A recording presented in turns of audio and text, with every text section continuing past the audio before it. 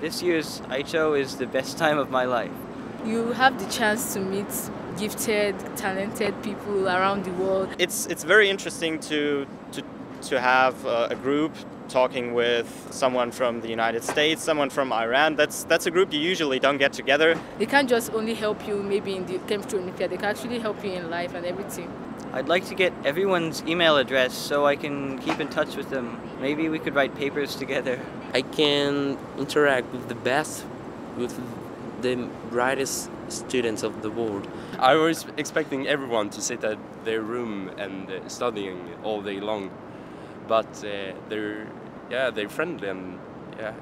So today we had to do 2 separate labs, and so one was where we had to synthesize a complex. My product turned into slime. It was disgusting. I didn't really understand it though, but I did my best for it. And I dropped a bit of the solution on the floor, and that's not quite good when you're supposed to give correct measurements. The second one was a kinetic experiment. We see how fast one thing reacts with the other when we change the concentrations around.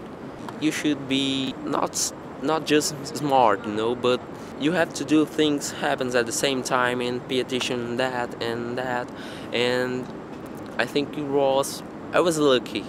To be here is fun and everything. This is the first time Nigeria is having the Olympiad competition with other countries, and it's quite exciting. For me, I've never been out of Europe, and this is a whole different country with different climate. Society is different as well. I think it is an amazing event. I am among the best students in the world. I love chemistry because I just have the passion for the subject. It was actually my teacher that made me to like chemistry. She was like, we should not hate the subject. The subject is actually interesting, but people don't understand, people don't know. But yeah, I found out that it's actually very interesting. You meet these people like once at this sort of event for like 10 days in your life, and you know, it's not a very long period of time, and yet it does have the tendency to build connections that last a lifetime. I mean, that sounds really cheesy, but it does have that wonderful tendency.